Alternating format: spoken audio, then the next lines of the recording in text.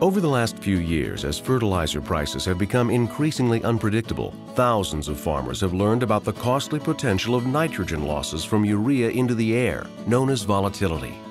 While many have learned how to protect against those losses, saving money and boosting yields in the process, misunderstanding persists about when and how this volatility occurs, leading others to believe they are protected against nitrogen-robbing volatility when they indeed are not. That's what led Rick Engel, a soil scientist and associate professor at Montana State University, to establish his research into quantifying ammonia losses from urea applications made to no-till wheat in his state's cold climate.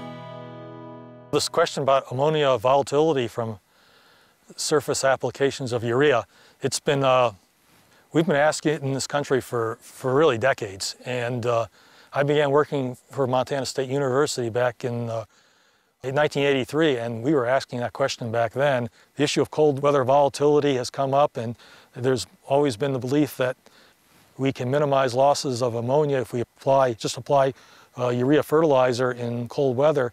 What we've been seeing actually is some very large losses even when the soil temperatures are near freezing.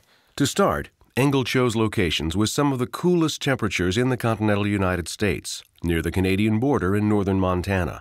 In each test field, he established 3 separate circular measurement plots and utilized unique custom-built instrumentation to measure ammonia losses.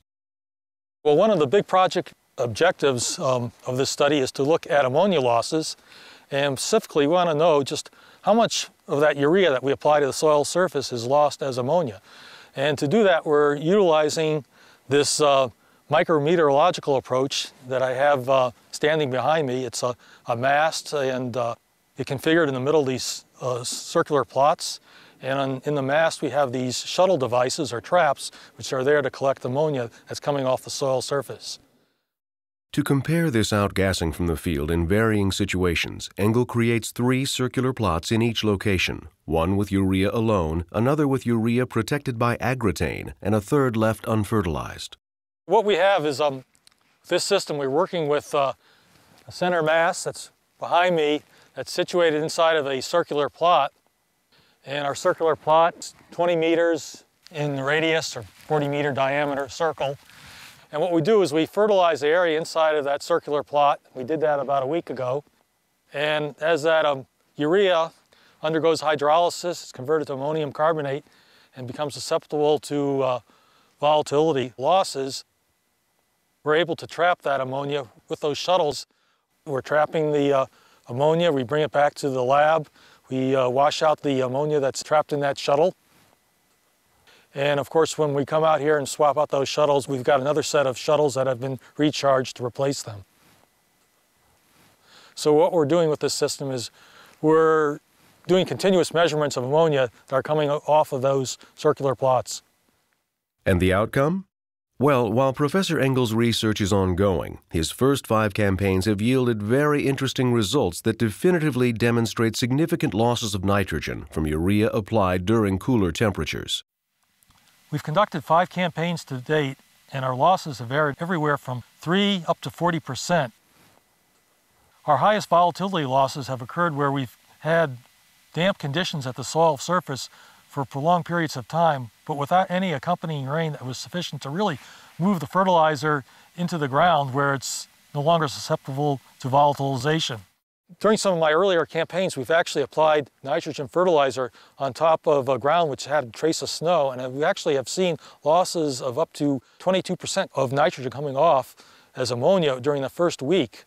And this is because we had prolonged damp conditions which seemed to be very conducive to volatility losses. In fact, in one such campaign, a comparison between the unprotected and AGROTAIN-protected plots in the crucial 2 weeks following application showed a distinct difference between the two, indicating a substantial loss of nitrogen from untreated urea and a considerable validation for the AGROTAIN. Well, what we're finding with AGROTAIN is it's giving us 2 weeks of protection from volatilization losses. And over an 8-week campaign, we'll see a reduction in the amount of ammonia lost, or amount of urea lost as ammonia, and the protection amounts to about 60% over an untreated product. Now that Professor Engel has completed his initial studies, he's continuing his research with more winter campaigns. In the meantime, thanks to the research of Rick Engel and Montana State University, growers in North America now have more data with which to make their fertilizing decisions in cool weather conditions. In any case, they have yet another situation in which AGROTAIN can help keep nitrogen going to their crop instead of up into thin air. I think there's always been this belief that ammonia losses from urea will be minimized if we're applying urea when in cold temperatures. But it's been surprising that we've seen some of the largest losses when our urea applications are applied at around freezing.